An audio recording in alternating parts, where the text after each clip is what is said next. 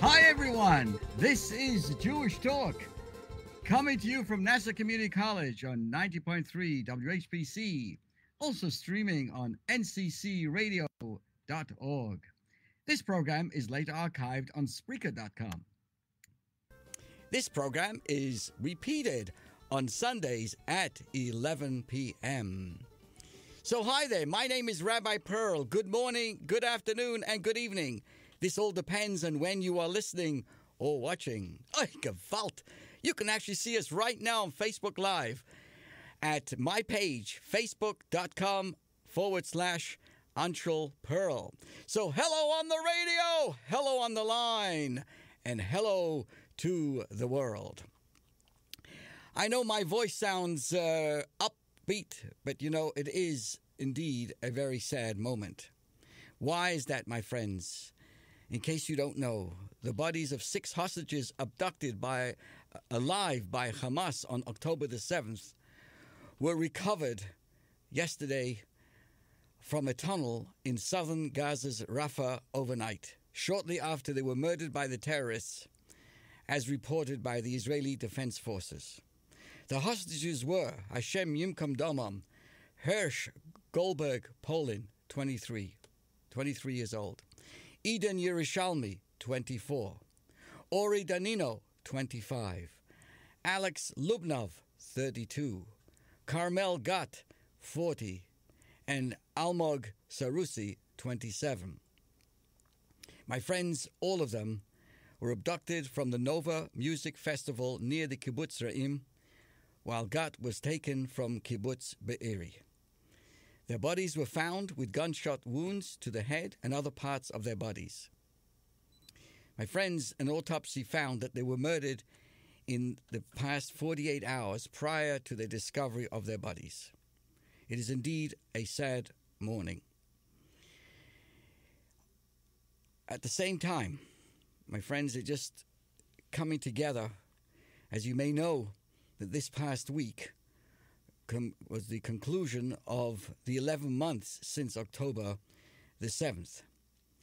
And some 1,200 families are now concluding the saying of the mourners' Kaddish, the initial families who lost members during that October the 7th massacre. They were murdered on Simchas Torah, on the date that we'll never forget, October the 7th. And as you well know, the custom is to recite the Kaddish prayer 3 times a day for 11 months. So even though on the one hand, there's the conclusion of the initial loss of life, and the 11 months concluded this past week, sadly, the Kaddish continues, as we've just mentioned on the most recent captives found murdered. And I want to share a little moment, and I want to let you know what happened in our shul at Congregation Beth Shalom Chabad in Mineola. One of our members, unknown to me until months since October the 7th, took upon himself, not related to anybody in Israel and anybody who'd been captive or lost their life at that time, took upon himself to say the Kaddish, in our shul. And of course, he concluded, because we only say it for 11 months. What's the meaning of the words of this prayer, which was recited over and over again this year, and sadly still continues?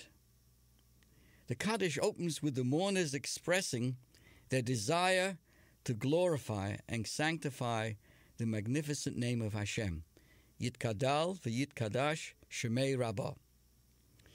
The words that follow describe a perfect world that has achieved its rectification, and we beseech the Almighty God that His presence should be further magnified, as we say in the Kaddish itself, blessed and praised, glorified and exalted, extolled and honored, adored and lauded. And the question is, why are these words recited by a mourner after losing a loved one? And here, my friends, is something extraordinarily important to understand. Since every human being is created in God's image, when a person passes away, God's revelation in this world is diminished somewhat. Dear friends, that's how we see life. But every single one of us brings holiness to this world. Something holy is now missing from our world. Think of all those who've lost their lives as captives. With Hashem's help, all those who are still alive should come out very speedily. So when we lose a life, lose a loved one, we know that something is diminished, something important, something holy has left in this world. And therefore, the Kaddish is our request that the divine light that individual brought to this world. Yes, there are those individuals who do the opposite of bringing darkness and mayhem. But we've always, wherever we've gone throughout the world, we've always brought productivity, kindness, uplifting, values, morality. So when a person has passed away, we know that a divine light that was filled by the individual is now missing. And we need to immediately increase to fill that void. That is performed, that is recognized, that is yearned upon through the Kaddish that we say. And of course, this year, that void is almost unfathomable when we think about the terrible massacre, October the 7th. So as this period of Kaddish ends for the initial group, this initial loss of life, the first 11 months, it was amazing, it was heartwarming to see that in our shul, an individual took upon themselves to identify and say the Kaddish at every moment. And those who diligently recited the Kaddish 3 times daily were really assisted by many volunteers in Israel and throughout the world, and who agree to what was basically going on by this individual in our shul and about those across the world who did the same thing, is the importance of why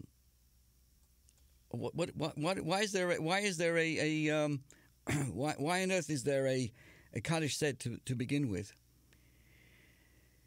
Is to appreciate that is something done in a group, in a minyan. Saying Kaddish at home by oneself is a very nice feeling, but at the end of the day, it's not the same as saying it in a minyan, in a group, in a community. It's never said alone. It requires the presence of at least 9 other men. Reciting the Kaddish in a minyan sends the mourners a powerful and comforting message that you're not alone. May we soon see the fulfillment of the closing of the Kaddish recited by so many broken-hearted words. What are the last lines that we see on the Kaddish? And that is that may we soon see the fulfillment of the closing words of the Kaddish. Oiseh shalom b'mromav, hu yaseh shalom aleinu v'al Yisrael v'imru amen. He who makes peace in his heights, may he make peace upon us and upon all. And let us all say amen. Let us continue in our discussion on this, and to appreciate. We'll come back to this in a moment. But first, I'd like to address a question that was asked of me by Newsday. And Newsday asked me recently to write a little piece about what does your faith say about finding a perfect mate? Like, what does Judaism say about finding, one's mate? And the question is marriage predestined or dependent on your efforts? The answer is both. Like everything in life, we are partners with God in creation. The divine sends each soul off on its unique journey through life and designates which soul belongs with another. But God's efforts require our joint venture. Through our virtue and prayer, by being better people, we engage God in the mysterious and arduous process of joining souls together. The heavenly voice is not a decree, but it merely reflects the soulmate's natural compatibility. Their inherent nature predisposes them, and it makes it easier to choose each other. But they do not do so out of free. It's absolutely through free choice. They are guided by God to meet each other based on their merits, not by preordained decree. It's with human prayer, with our prayers and merits, that helps to expedite and ease the process. Understanding the Jewish view of marriage also informs us the way we date. Dating for marriage is very different from dating for fun. If dating means to search for our soulmate, our other half, our search must not only be fun and exciting, but also courageous, proactive, and focused. And this raises our prospects for an enduring marriage. When each gives the other what the other needs. That includes validation and feeling cherished. Continuing our thoughts of the tragedies, the ongoing tragedies in the land in Israel, I want to share with you the question that's now starting to, kind of be discussed in the Jewish communities, with the first anniversary of October the 7th coming up. The actual English date is on the Monday between Rosh Hashanah and Yom Kippur. That's the actual, on the Gregorian calendar, October the 7th. But of course, we all know that the ultimate date is the actual Shmini Atzeres, or in Israel, Simchas Torah, which is at the end of the holiday of Sukkot. And many people are questioning and asking, how should we celebrate Simchas Torah this year on the beginning of such a sad moment of what happened? How are we supposed to reflect during this time? So this is just the beginning of some thoughts about this, of how we are going to deal with this.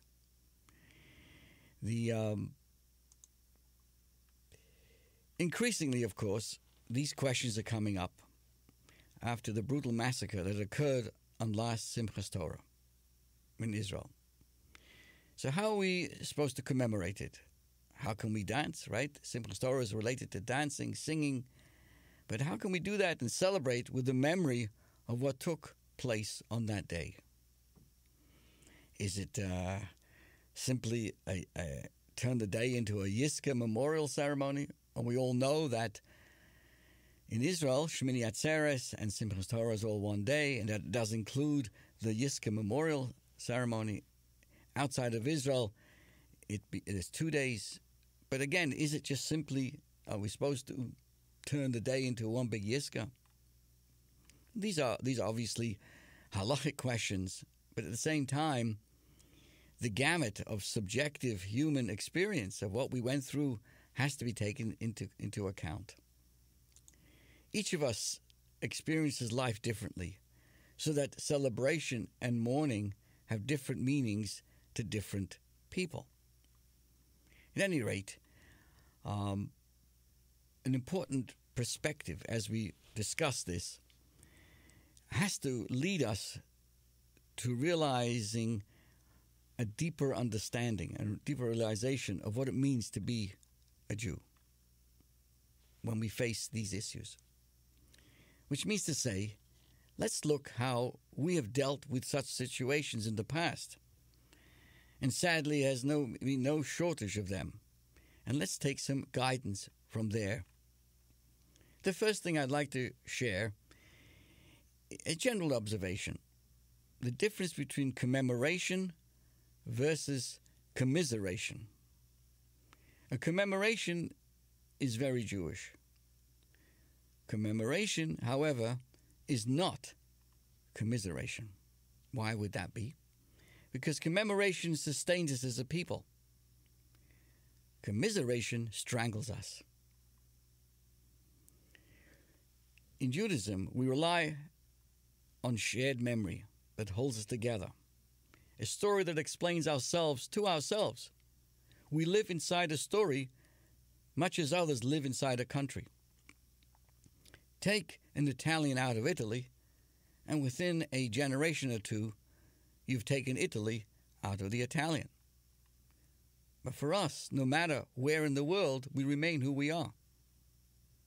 But a Jew who steps outside of the Jewish narrative is really a fish on a dry land, or a man on the moon without a spaceship.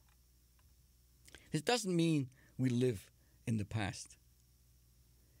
Quite contrary, what I'm going to share with you is that clearly throughout our history, everything we do has to also be predicated on what our children hear from us.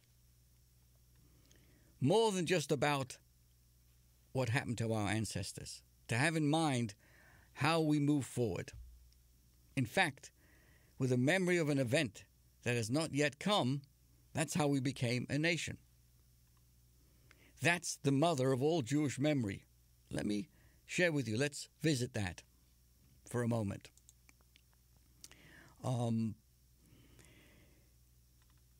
When we all assembled to leave Egypt, as the story climaxed was about to unfold, there was a great march forward, onwards, to getting to the promised land was still a dream. It was a far journey. Ended up being 40 years after leaving Egypt. But how did Moses address the people at that time? While they were at that moment in Egypt, he said, "Remember this day." What did he talk about? Remember this present moment for what it will mean to your children yet unborn. Every decision that we make must be predicated on not only what we think ourselves, but what will our children and grandchildren be thinking in the future? What decision do I make today that has an impact on that future?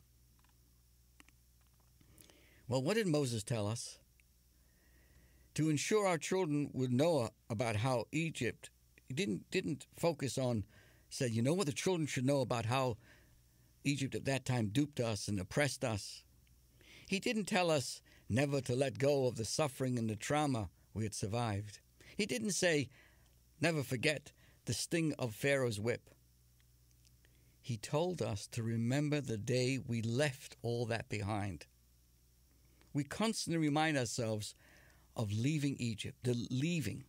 Not what happened there so much, but we left there. We've moved forward. In other words, that commemoration of the past isn't about the past at all. It is about the future.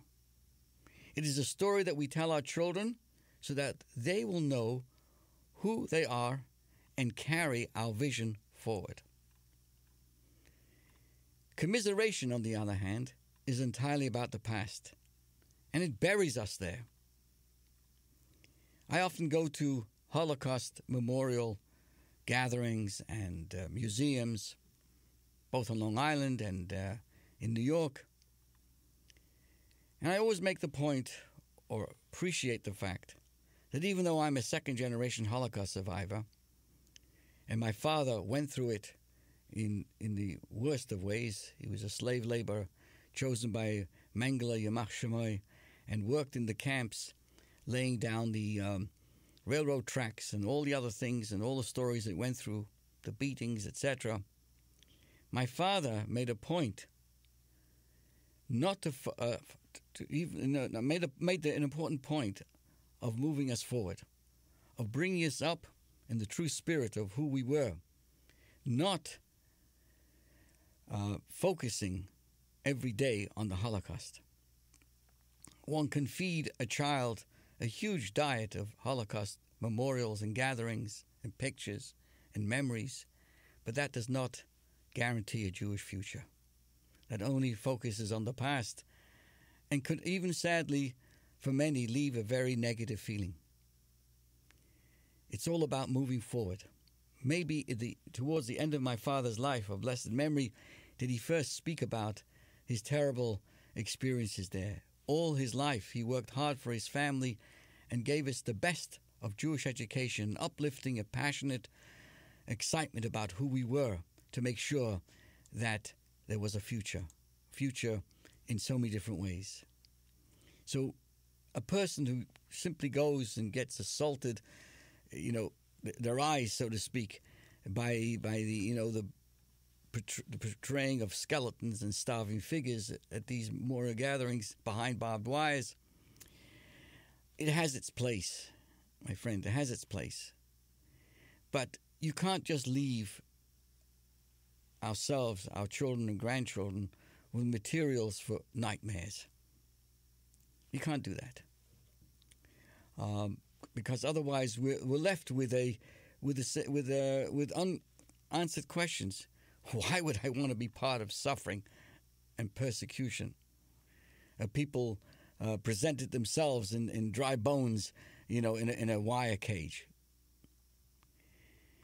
That is when we forget the bigger story.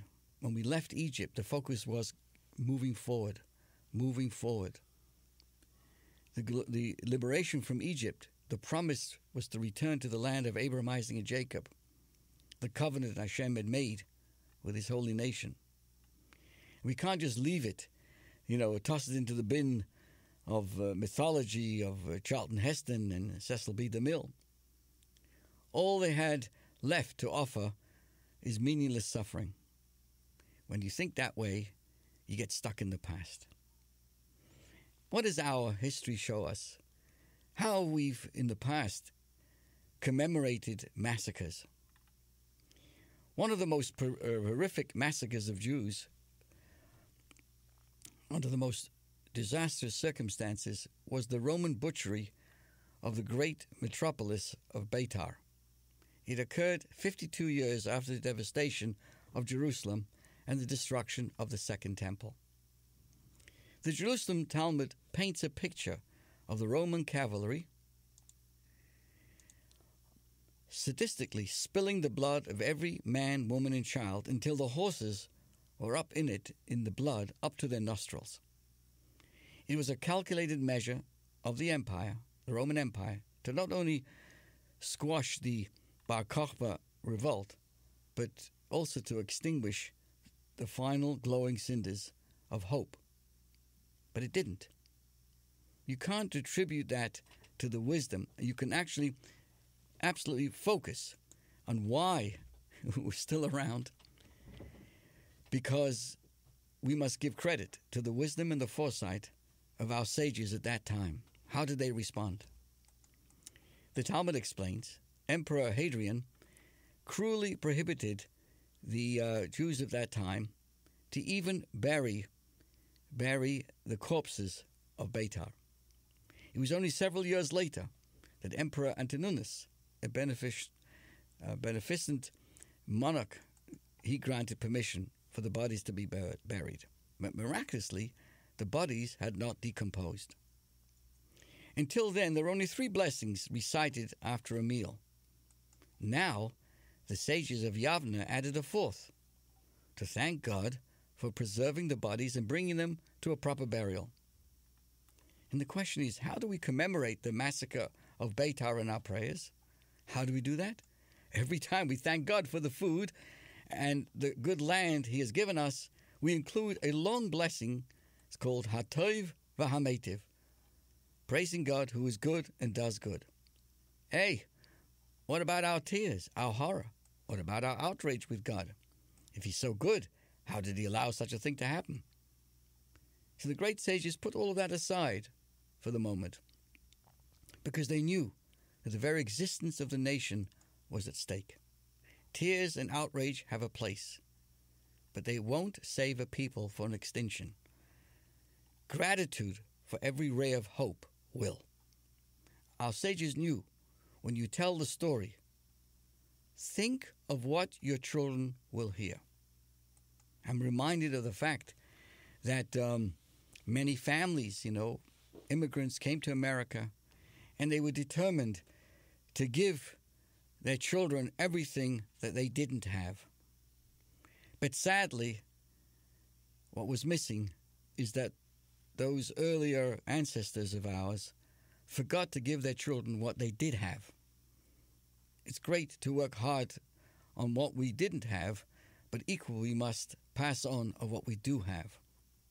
That's the future. Every time we live, every time we breathe, every time we act, every time we make a comment about Jewish life and about life in general, remember the next generation are listening. What do they hear from us?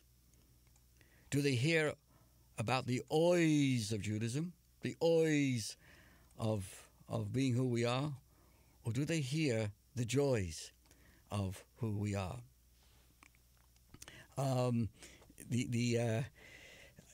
Dear friends, I just want to let you know that we are having some difficulty with our Facebook connection, and if we're able to reestablish, we'll let you know. Meanwhile, hopefully, you can actually hear us live, even if you're out of range of 90.3 FM. You go on to the online to online to nccradio.org, www.nccradio.org, and you will hear us loud and clear. So this is what we have to take into consideration.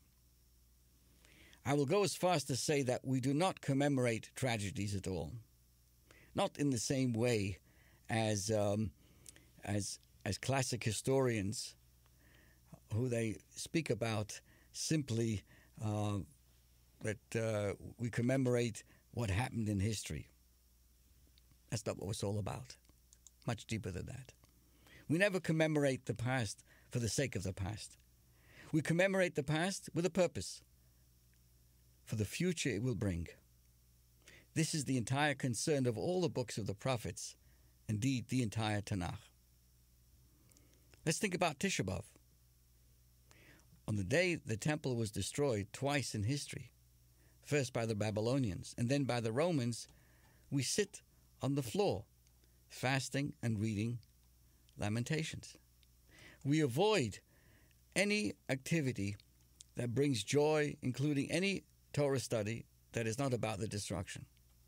We include laments composed following the massacres of the Crusades, since the Jews of that era saw their troubles as an outcome of our exile. And for the same reason, we include also about the Holocaust, and this year we added lamentations over the loss of life on October the 7th. Nevertheless, Tisha B'Av has nothing to do with commemorating the past. It's entirely about here and now. And the same is with all the fast days of the calendar. The sages put it this way: if the temple is not rebuilt in our days, it may well have been destroyed in our days. As long as we are without a spiritual nucleus, we remain a people searching for our soul. This is the core of our exile from our authentic state of being. That also sits at the heart of every tragedy that befalls us, which is why we heap all the mourning for all those events together on one day. Everything is about that search for our lost soul. Think about this. Why do we visit the Western Wall in Jerusalem? The rest of the world visits their historical landmarks to see what is there. We visit this one, the Western Wall, to see what is missing. On Tisha B'Av, we feel the pain of that loss more than any other day, as though the Roman legions were setting Jerusalem on fire before our own eyes. Pain has a purpose. It is a signal that something is wrong and needs to be healed. So on Tisha B'Av, we cease masking our pain, peel off the bandages of distractions, and fully expose ourselves to the pain of a shared inner emptiness. We feel the loss of something essential to our people as a whole, and each of us as individuals, and return to ourselves. As the Lubavitcher Rebbe once put it, imagine the scene. They're setting the holy temple on fire. Standing nearby is one of us, an ordinary emotionless personality, a completely stone-hearted individual, witnessing the destruction as it takes place. Without question, even such a person would turn his entire world upside down to do whatever he could to stop it.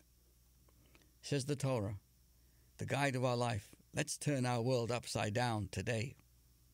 Ironic, but poignant, Tisha B'Av is called a moed, meaning a holiday or special time. To me, it has always felt a surreal, kind of even paradoxical. Along with all the practices of mourning are certain practices that mark the day as a joyous day. Yeah, joyous day on Tisha B'Av. The great Kabbalist Rabbi Yitzchak Luria explains it is indeed a joyous festival that simply has yet to break out of its shell. Once the Mashiach comes and we complete our repair of all that's been broken, the fast days of the year will become festivals, and Tisha B'Av will be the most joyous of them all. This is the optimism, the hope, and the faith that we have lived by for all these thousands of years. With every disaster, we focus on what urgently needs to be done today to repair what has been broken.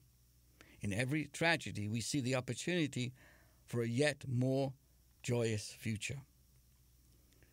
The same is with a yahrzeit, the annual anniversary of someone who passed away. We honor the memory of those who have left us this world for the next by leading the prayers, learning some Torah on their behalf, and giving charity on their behalf.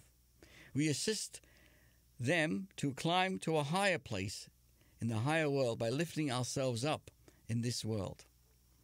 We live the Torah of life, and life means doing something now for the sake of the future.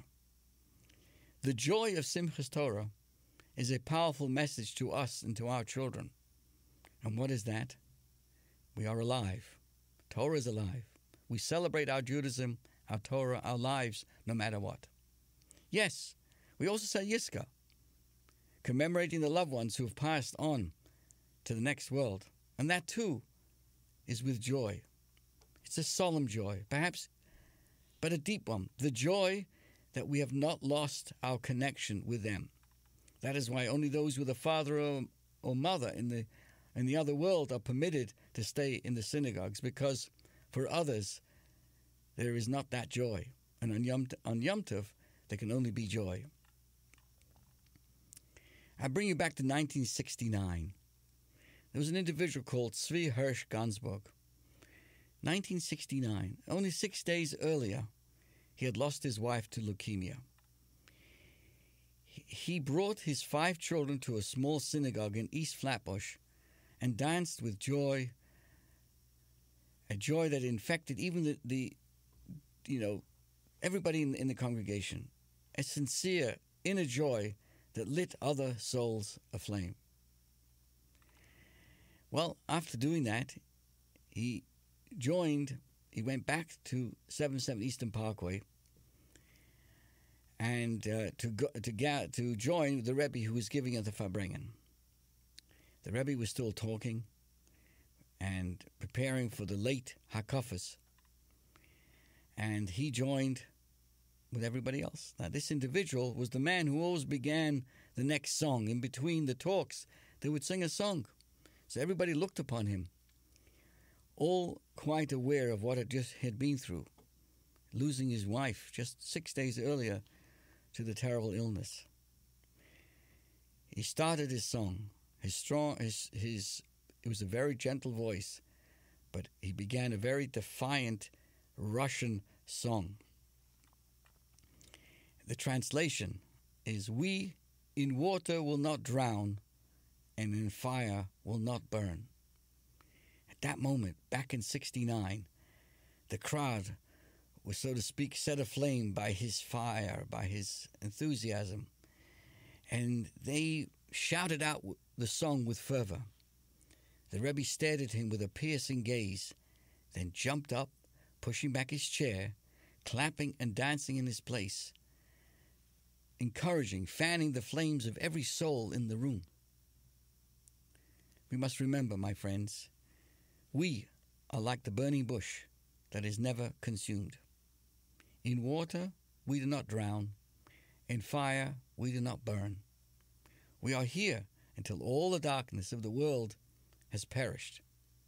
We will dance and sing the Simchas Torah until the whole world dances with us. I will now continue, my friends, and for those who may be concerned, we had some difficulties with our Facebook connection, and hopefully it will be fixed in time for another program. But let's continue. Please tell your friends that we can be seen and we could be heard, I should say, on nccradio.org. That gives you the opportunity to hear us online, live, and wherever you are. I want to bring you to an insight of what you most probably are reading about currently. In June, the NASA astronauts Suni Williams and Butch Wilmore embarked on a mission to the ICC, the International Space Station, aboard Boeing Starliner spacecraft. Initially planned, their trip was for 8 days. However, a malfunction with the spacecraft's system or propulsion system during the test flight for their return home altered their plans dramatically. And the engineers concluded that it would not be safe to return the astronauts to Earth at that time, leading to an unexpected extension that would now be stuck up there for another 8 months. Now, NASA and Boeing officials have been notably careful in their choice of words regarding this situation. They have avoided terms like stuck and stranded, which could be seen as negative and reflect poorly on their operations. Instead, they've described the extended stay in more neutral or positive terms. Suni Williams, reflecting on their prolonged mission, also sidestepped any negative language. She shared, "Butch and I have been up here before, and it feels like coming home. It's great to be here, so I'm not complaining." Her perspective highlights their ability to adapt to unexpected changes with a positive outlook. Yet, some critics have pointed out that calling the situation an extended stay can seem, disingenuous.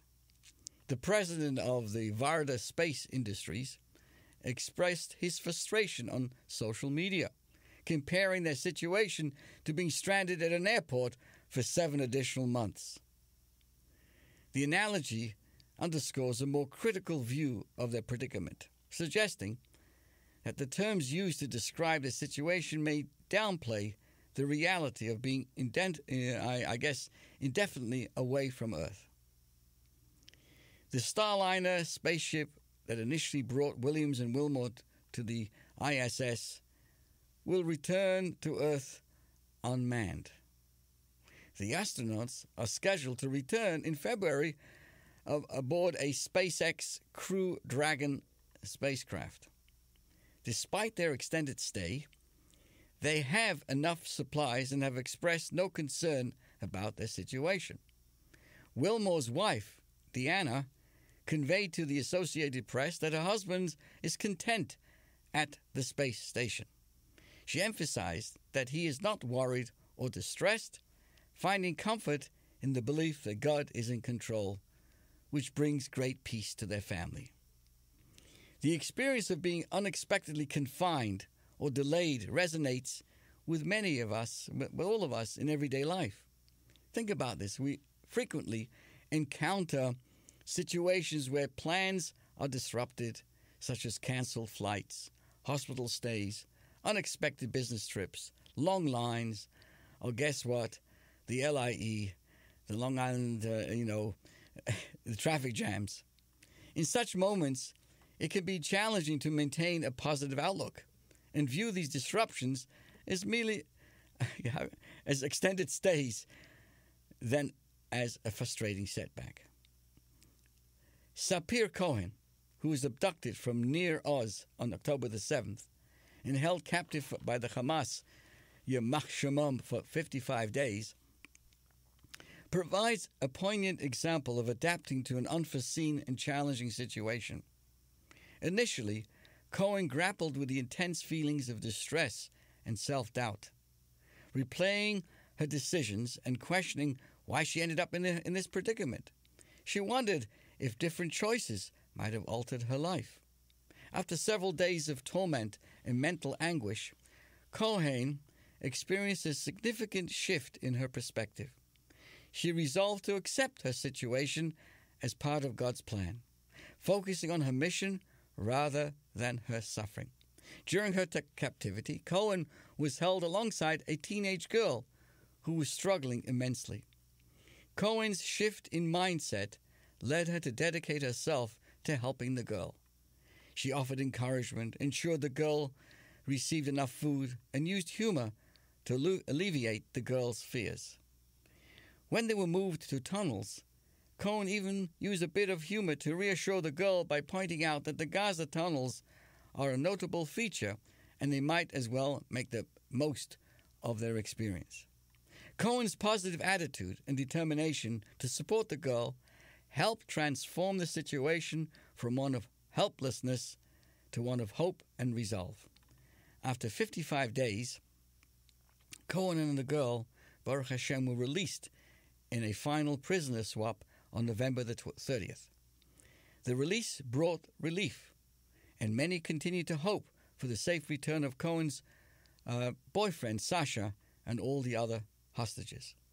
The Torah describes the journeys of the children of Israel through the wilderness, listing 42 encampments.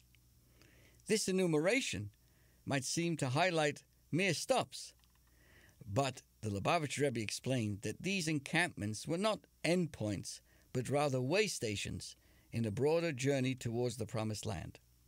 Each stop was an integral part of reaching their ultimate destination.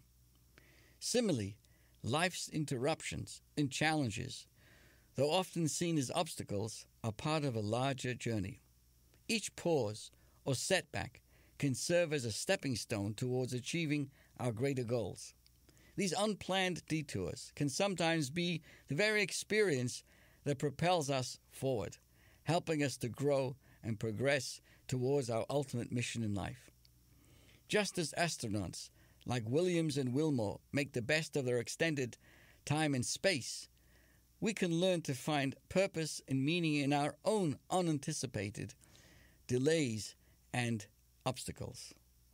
Recognizing that we're always where we need to be and focusing on our mission can transform these challenges into opportunities for growth and fulfillment. Embracing this perspective allows us to navigate life's unexpected turns with resilience and optimism.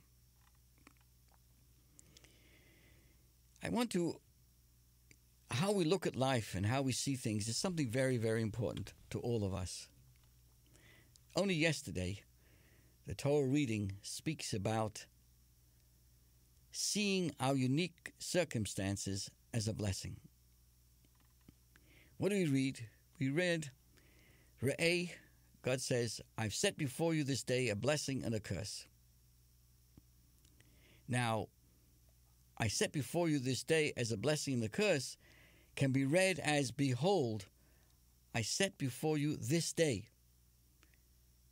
a blessing and a curse. In other words, the day itself is a blessing or a curse. This day, focusing on this moment. The day, the present moment, the now that is presented to each of us each day anew can be viewed as and made into a blessing or a curse. I've set before you a blessing and a curse means the choice is up to us. It is up to us whether it is a blessing or, heaven forbid, a curse.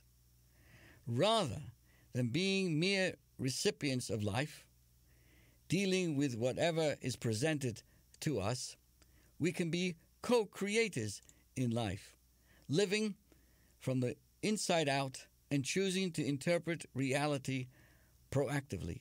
We can be the director of our own film.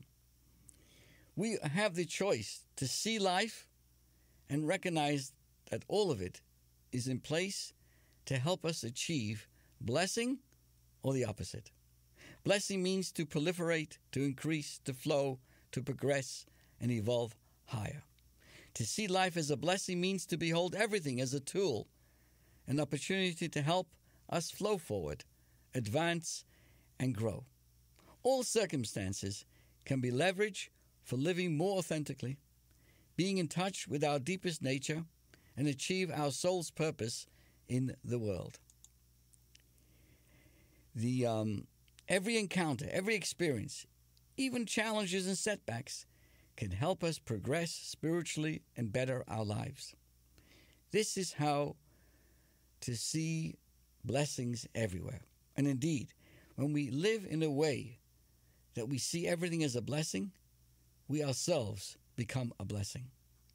So, I've set before you this day. What you have is this day, not yesterday or not tomorrow. And every day is totally a new day. Just as no two people are the same, since the beginning of creation, no 2 days have ever been the same. Now, nor, in fact, have 2 moments been the same. Every day and every moment brings with it new opportunities to create blessings. Paradoxically, change is the only constant in life.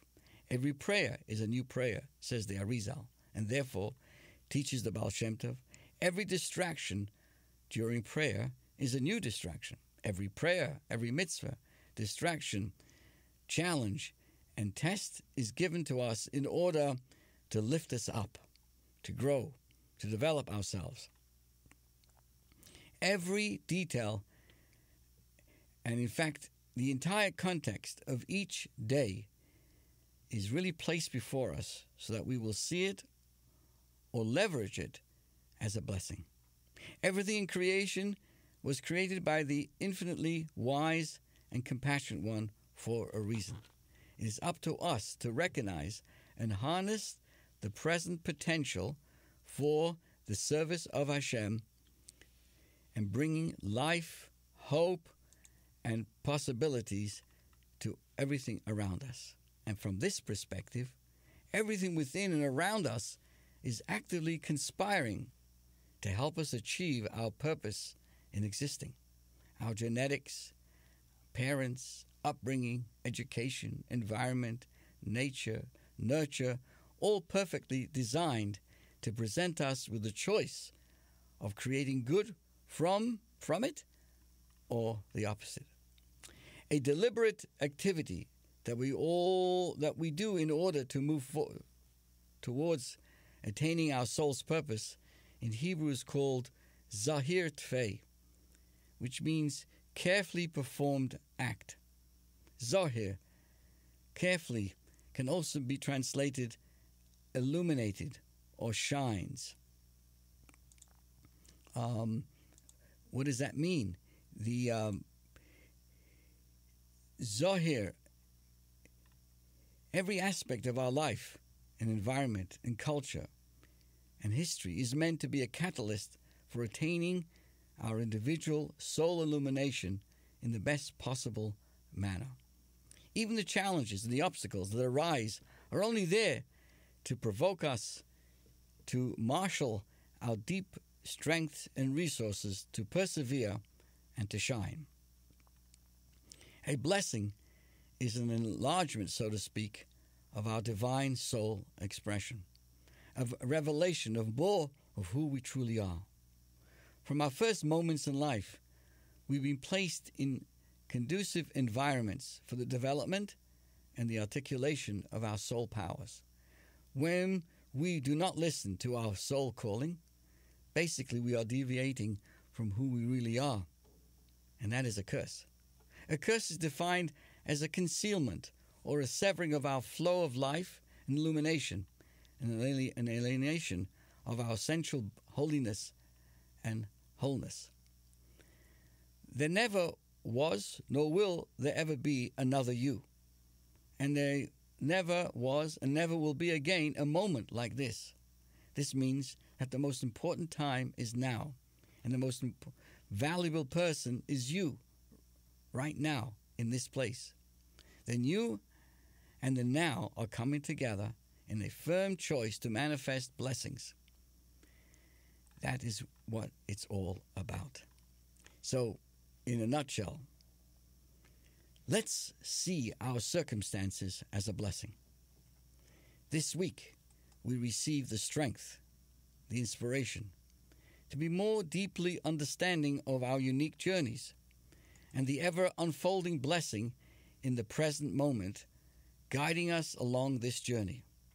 We receive support in choosing to see our unique circumstances in life as pushing us towards our authentic self and motivating us to actualize our inner purpose and why we're here. We have the ability, we are empowered to be more of who we are. This week, we should view the context of life we are given as a unique blessing meant just for us.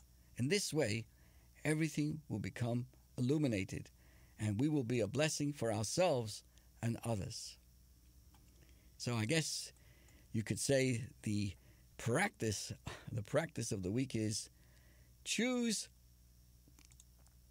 to see and be a blessing. In the few moments that we still have in our program, I want to say again, thank you to everybody listening today. Even though we had some problems getting on the world of Facebook, but please pass the message. Please be aware that we're also live on nccradio.org. That's the website for this great station, 90.3 WHPC. And we can get the message, and this program will be on the platforms a little later on as we place this, and you can get the full program again as well. One of the important things when we pray, we talk about prayer and thinking deep. During the prayer services, typically a Jewish prayer shawl is worn. It's called a talit in Hebrew. It's one of the most iconic Jewish objects. And when we think of prayer, Jewish prayer, we think of people praying wrapped in their talit. Many works of art depict people praying and studying enveloped in a talit. Many use the talit, the prayer shawl, as the top of the chuppah, the roof, so to speak, of the chuppah at their wedding. The talit is so symbolic of Judaism that the State of Israel based the design of the Israeli flag on it. The talit is a woven piece of cloth with square corners. On each corner are tassels called tzitzits. The Torah describes that the blue strings should be included in the fringe, which the Talmud says must come from a specific sea creature called chilazon, a type of snail. The identity of this creature was lost for centuries, which is why only white strings are used in the tzitzis today. Much effort has been made in recent years to correctly identify this animal, and some people have once again started to wear white and blue tassels. But every element of the talis is rich with deeper symbolisms. We may not be able to cover it completely, but I just share some of them. The actual tassels, we call them, tzitzis, there are actually eight strands hanging on the four corners. And they're tied before you have the loose tassels, the tzitzis. There's a set of 5 knots. 8 and 5 is 13. Together with the word tzitzis, numerically comes the word 613. When a person puts on the talit, the prayer shawl, he's been reminded he's enveloped by the 613 mitzvahs. And there's so much more that is related to that. The idea, clothing is used to conceal one's body and provide modesty. However, because of its non-rigidity, clothing also allows the shape of the person to be discernible. God created this world in a manner in which he is concealed, and his presence isn't so obvious. If God's existence were to be obvious, human beings would have no choice but to follow God's dictates. This would uproot free will, condemning man to a meaningless, robotic existence. By masking his existence, God creates a space for human beings to have a moral choice, to build an ethical and godly life. The opportunity to choose good, rather than being compelled to do it, engenders the immeasurable satisfaction of self-discovery, self-development, and allows a man to resemble God, who is wholly free and unhindered. Therefore, the Medrash uses the metaphor of clothing to describe that the shine of God's splendor, meaning the conspicuousness of his presence, because although one can see the form of the person wearing the clothing, if one chooses to, it also conceals from a simple glance. Similarly, one can ignore the reality of God, but this reality is visible if one puts an effort to see it. And that's, so you have the clothes, and yet it represents that particular individual. And that is why we say the talis is a reminder of the talit. It wraps around us, creates this all-encompassing presence of God, reminded God is surrounding us from all aspects of our lives. And then, yet at the same time, they have these individual tzitzis tied to the four corners of the world, or the four corners of the tzitzis. And they're inserted by inserting these four strings through a hole near the corner. These represent, you have this general surrounding of the talis, and yet at the same time you have the individuality. Must remember there's an all-encompassing aspect, and yet the individual details are so important. More as we continue, but the time has grabbed us today. Wishing everybody a wonderful, safe week, and of course, a very happy and good news. The new month of Elul begins this coming Tuesday and Wednesday. Wishing everybody a very happy, healthy, and sweet New Year.